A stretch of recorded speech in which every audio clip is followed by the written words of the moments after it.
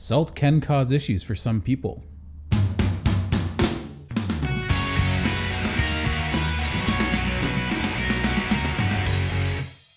Hey, what's shaking bacon? I hope you're doing well. So this is going to be slightly controversial. It's not the goal of this. Certain salts don't agree with everybody. So this is a weird way I came around to this understanding, but my dad has trouble with certain types of salt. Now, it's not like certain brands of salt or certain salts from, the mountains, or certain salts from flatlands, or certain salts from oceans. It's not that kind of an issue. It's an issue he told me about a year and a half or 2 years ago. I'd say about 2 years ago. He said he can't have fermented foods and cured meats without it bothering his psoriasis.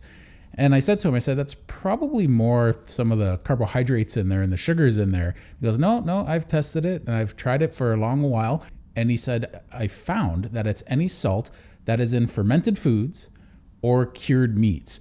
So I was like, that sounds pretty far-fetched. So before I get into that in more detail, I want to point something out. Before we get into any more detail, I'm going to end up posting a few photos of my dad. And the thing about these photos is I rescued a cat a few years ago. My dad doesn't like animals in the house. And he's one of those guys who, when I grew up, always said, animals, they stay outside. Who cares if an animal gets sick and it dies? He's one of those gruff old European guys with animals. Well, I rescued this cat, brought it to their house, and sure enough, they are best of friends. So when you see lots of photos of my dad with this cat around him, they're photos my sister's been taking of him for the last little while. So it's pretty funny when you see one of these gruff old guys just get really warm and melt around these little kittens. But anyway, back to the point. So I thought that's pretty weird. But you know what? My dad seems to have a good understanding of what foods bother him and what foods don't. And he's sort of come across this through the years. He's had psoriasis probably pretty much for at least 25 or 30 years. I remember a while ago it was getting pretty bad and it started spreading all over his body. He went to almost a zero carbohydrate diet and it virtually went away within weeks. His dermatologist refused to accept the fact that diet had anything to do with his psoriasis because the doctor said, well, clearly you've been using that new cream I gave you. And he said, no, it wasn't the cream. I haven't touched the cream. I haven't opened the cream. I just changed my diet. So they bunted heads on that. My dad knew what it was. He didn't know exactly how it was better, but it was carbohydrates because he knocked out most of the carbohydrates in his diet. He went down to just vegetables and a little bit of fruit and no grains of any kind. He had no carbohydrates other than once a week, and it was a very small amount. It was like a serving of rice, maybe 2 servings of rice throughout the whole day. So through the years, his psoriasis started getting worse and worse. He noticed wine made it worse.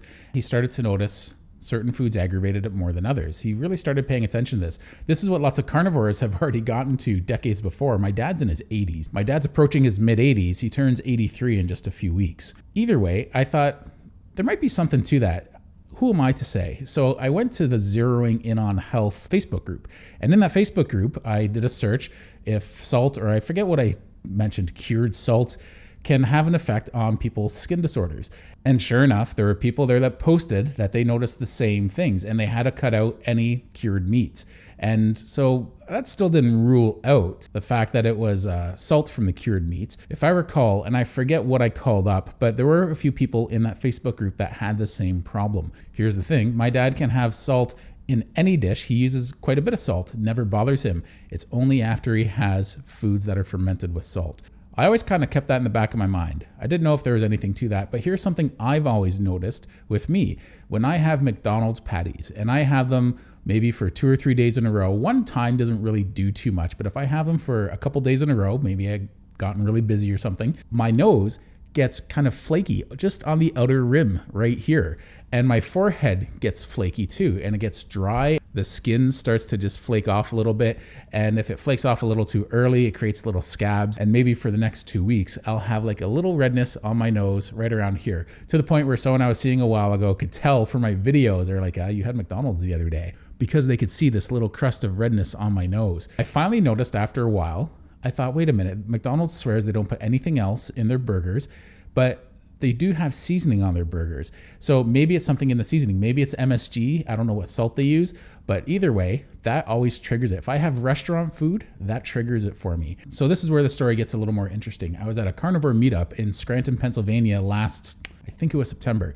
And I met a bunch of great people there. And a couple people I met, it was this couple, and they were really great. They were probably around approaching retirement age.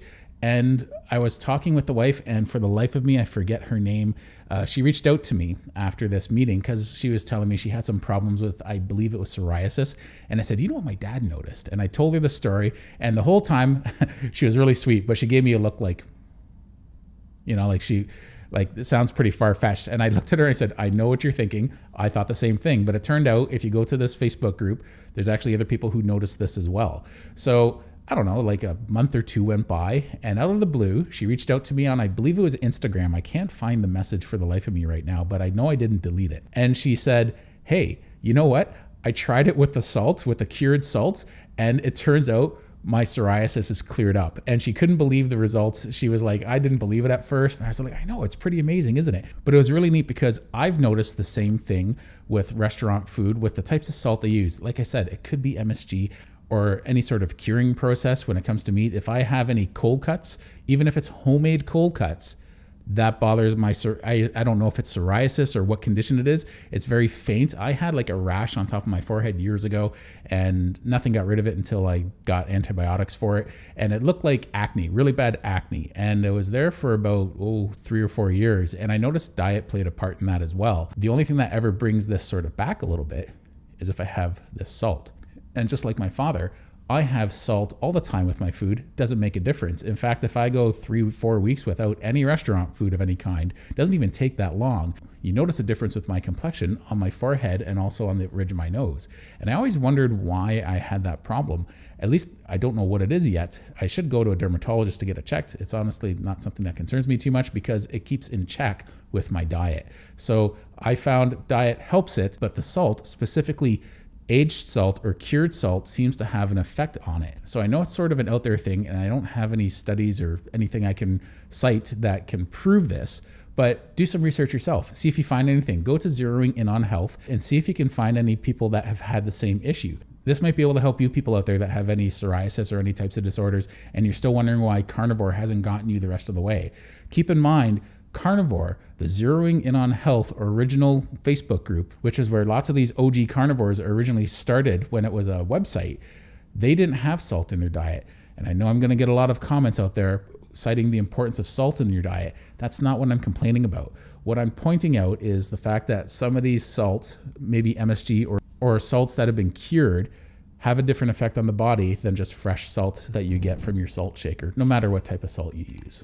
I hope you enjoyed that slideshow of all the photos I had of my dad with the cat. It's funny how those two have bonded. They're like best of friends. That cat is on my dad's shoulders all the time. I know this video won't give any definitive proof on what I'm talking about, but it might steer some people out there into a proper direction when it comes to dealing with the last of their skin disorders. Anyway, thanks a lot and take care. If you like this video, please give it a thumbs up and subscribe. I really appreciate it.